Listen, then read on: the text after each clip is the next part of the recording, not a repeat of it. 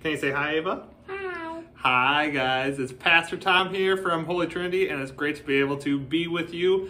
I just got back from a dentist appointment, so my mouth is all numb. So if I talk weird, you know why. So I want to share with you one Bible verse today.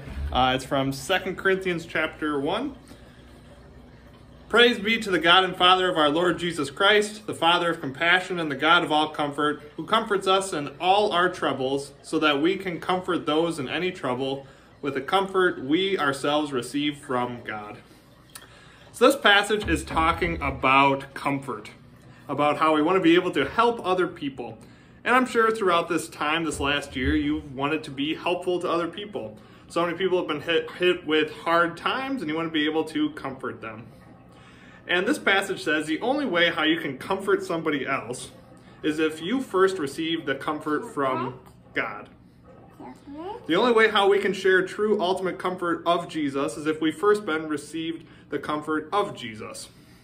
So often people talk about how the only way you can help somebody is if you've gone through that issue yourself.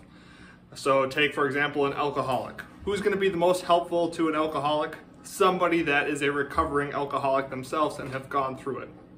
And it's nice to be able to have those moments where you can relate with somebody else, where you can say, I've known your struggles.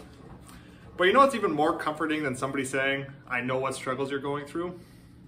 The message of the gospel, the message of Jesus. So when you have those personal experiences, when you've gone through something terrible, often you can use that to help somebody else.